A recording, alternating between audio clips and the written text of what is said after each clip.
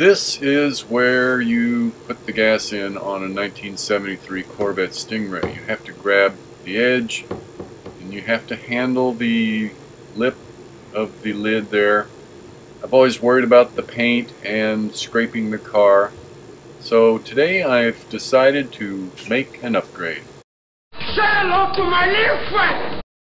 Today I'm going to install this Le Mans flip-top style gas cap, I guess you would call it.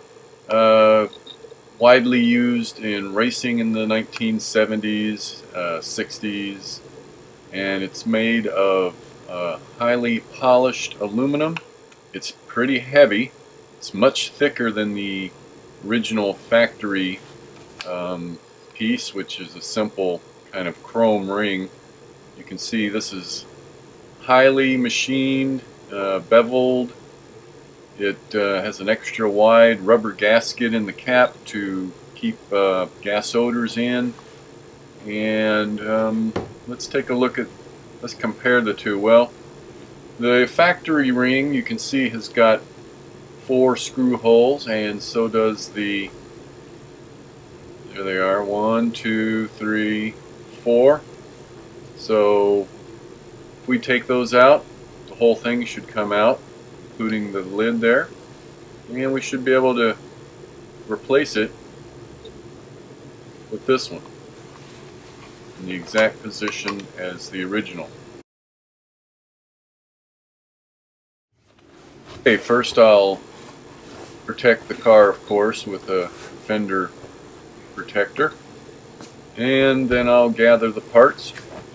We'll need the flip-top cap, of course. Oh, and there's an additional part that I purchased for this installation. It's called a gas guard. This is what it looks like. It's essentially just a piece of rubber. Let's see. It feels, yeah, it feels like an inner tube, big piece of an inner tube. It's coated with some kind of coating. This will be great for some added protection when filling the car up, you know, at the fuel pump. The little ring will go around the neck there of the fuel filler, and then the flap itself I would just tuck in there when I'm not using it. There's also, of course, well, what is this?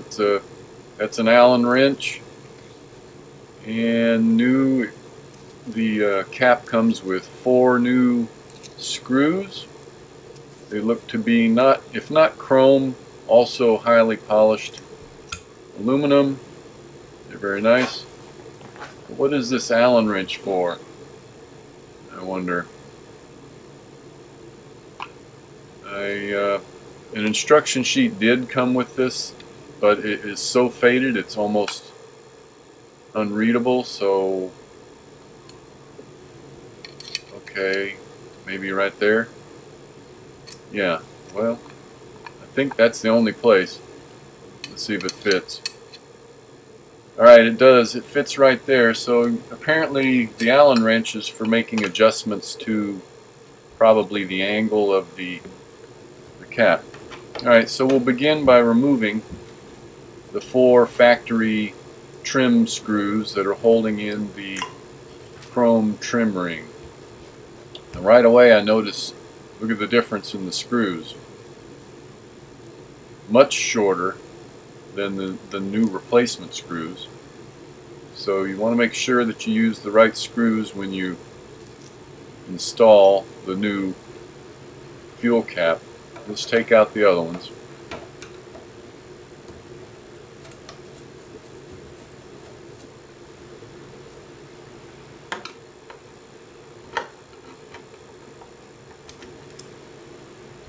Right now, I guess it's because the new fuel cap is so much thicker that it's going to require those longer screws.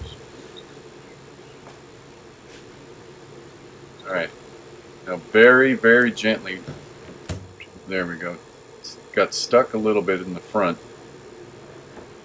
Just want to remove. Alright, it's catching in the back. Now don't force it, but it's catching right there.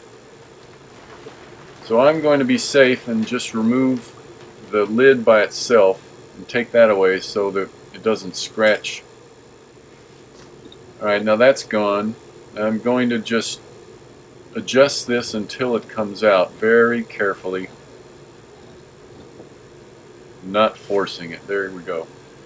Alright, it's free and clear and you can look at it now. It's okay. It's in pretty good shape, but it is much thinner than the new one.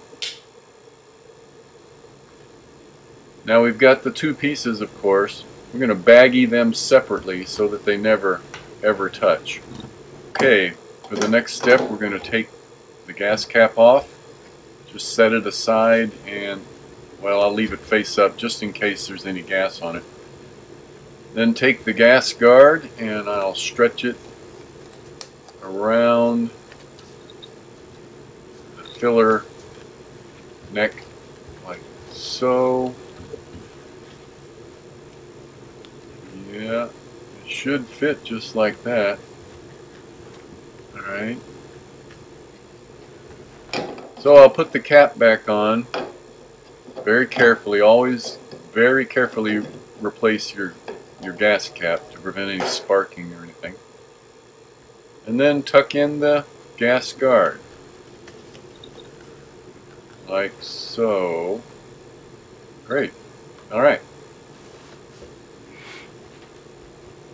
Now, take our flip top and put it in the same position. Okay, remember the screws.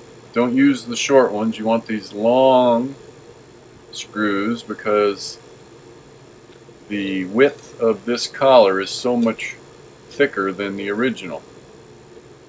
Now you'll have to feel around. I'm feeling, can't there. Okay, you got to make sure everything's lined up. Get the screw in there and then very carefully, slowly, take your time, screw in each screw. Don't force any of them. Alright. Doesn't touch the back of the car. That's great. Time to test it.